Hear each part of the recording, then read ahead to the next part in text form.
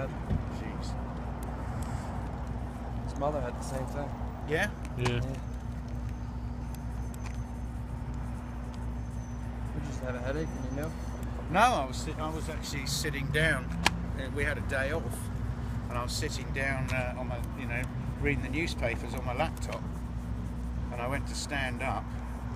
You just collapsed. Suddenly, no, my neck jammed up, my head just exploded, and my vision went like this, as if I was underwater. It was swimming, and I thought it was like one of those things, if you've had a hot bath and you get out like a head rush thing. Sure, right. And I sort of fell onto the bed, and